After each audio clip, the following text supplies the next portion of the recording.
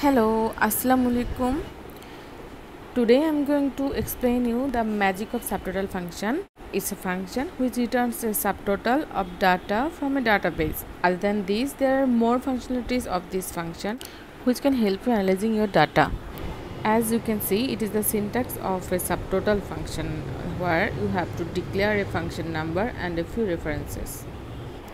There are a lot of sub functions which you can use within the subtotal, and each of them holds a different function number.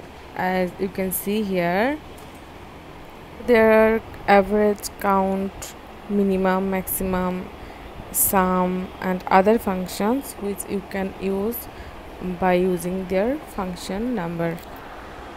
This is the data where we will apply the subtotal today to create a sequential order of the serial number which will not vary even if I sort the data in a different way or filter them based on the criteria.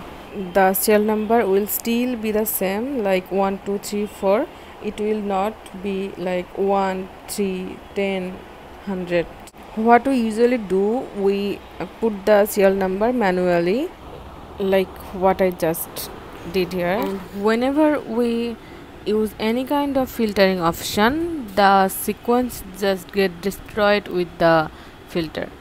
Like as you can see here, the serial number has changed into 1 6 and so on. So we will use the subtotal function here to create the magic.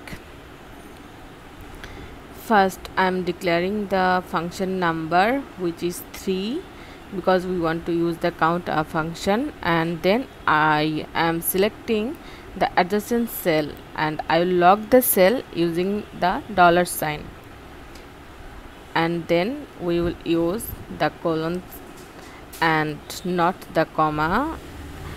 It's because we are declaring a range, and the other half of the range will not be locked, and I want it to vary as I go down the serial column. As you can see, the magic has happened, and even if I use any kind of filter on this data, the serial number will not change. As you can see, it's still 1 2 3 4, though I have changed the region only into a specific region. It will be the same for any kind of filter I use here. Believe me, you just need to try it and you will see it yourself.